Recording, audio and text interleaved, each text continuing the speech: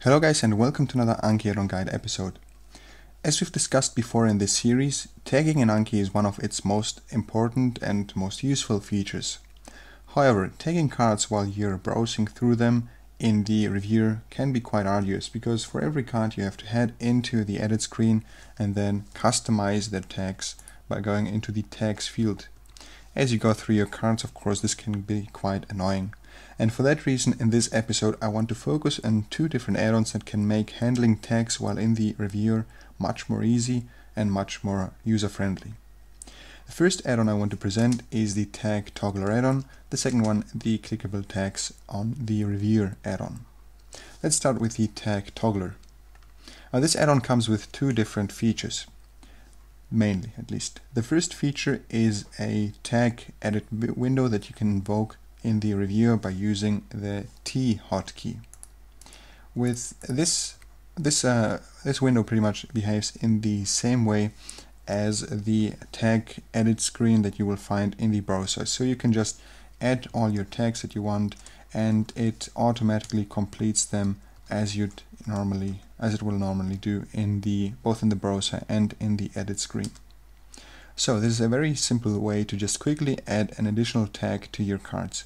One thing I like to use this for instance, is to just tag a card that needs editing, or a card that I think is too difficult or needs to be modified in some specific way. Aside from this user interface, this graphical user interface, the add-on also provides you with the ability to define different hotkeys for different tags.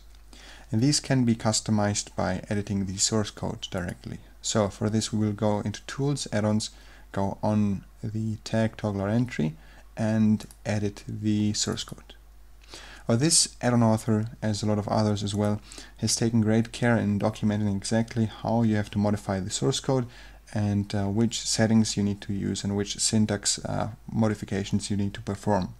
All of this is explained in great detail both in the add-on description but also in the source code.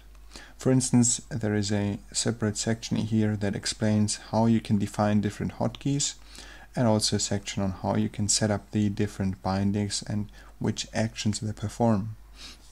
That's an additional feature of this add-on. You can't only define different bindings for tags, but you can also use these bindings to also perform an additional action.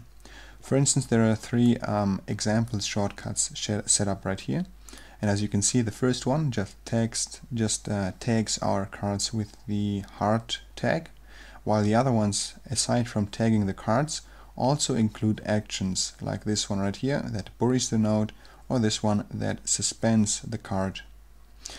This is very useful if you are, for instance, if you could use this to set up some bindings to mark cards that need some modifications performed to them, and then automatically also bury them or change them so that they don't appear again in this specific session. So let's go ahead and uncomment these lines. When I say uncomment, I always mean removing this hash sign. In the programming language that Anki and its add-ons use, Python, the hash key serves as a way to disable specific lines of the source code. So any line that has a hash key or a hash symbol in front of it is not parsed by Anki.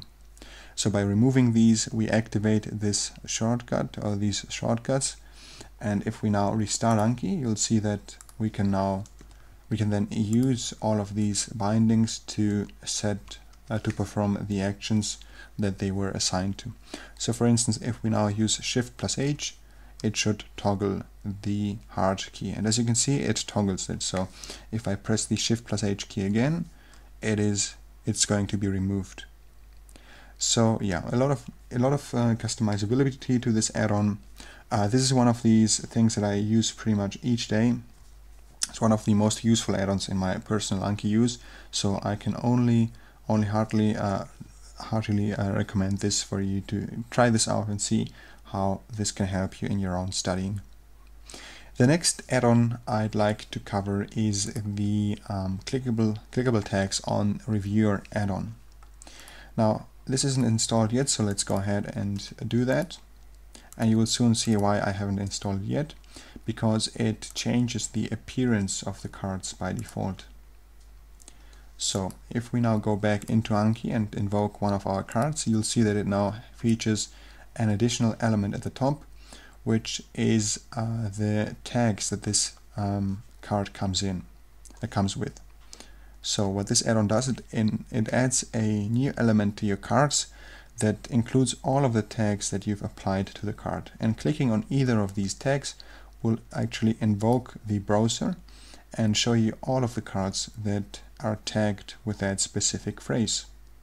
So this is a very useful way of getting a quick overview of related cards to the one that you're currently looking at, and also a great way to to connect different pieces of information together. Now, one thing you might not like about the add-on is that it adds this tag sequence directly on the question side, and that it also adds it here in line with the actual question. But this can be customized by simply going into the card template editor and then using this special sequence right here to insert the tags at a different position. For instance, if we would like to remove them from the first line right here and move them below the front, we just have to paste that in and separate them by a line break character like this one, or maybe a few more if you want to just add some more spacing to it. So there you have it. That's how you can customize that. You can also add the tags to the back of your cards, so you can insert this element however many times you like, and it will then automatically be placed where you place the corresponding symbol. So yeah, that's how you can customize the add-on. All of this is also documented in the right here in the description. You can also change which cards are tagged. So by default, even if these sequences are not present on your card templates as we saw before, the add-on will still place the tags on your cards. If this is something you would not like to have, what you can do is you can go into the add-on source code again and find this property right here. One second. Boom, there we go. The tag in all cards equals true line.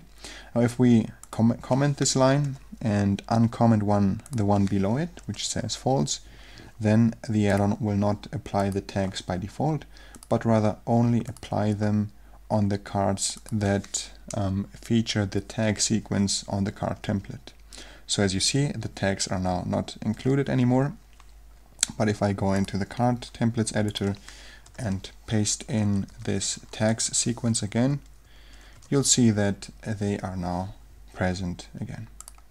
So it's pretty straightforward to customize, and once again a great way to serve or to provide some context to your notes and to nurture a big picture understanding, because anytime you see something that you're interested in, anytime you want to find out more about that specific card, you can just click on it and be presented with all of the related cards to that specific note.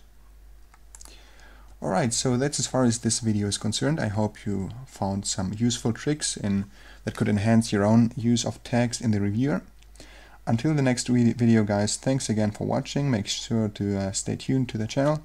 Once again, I think the next video will also be about the reviewer, because there are still a lot of things to cover. I wish you good luck with your studies until the next time, and I hope to see you soon. Bye.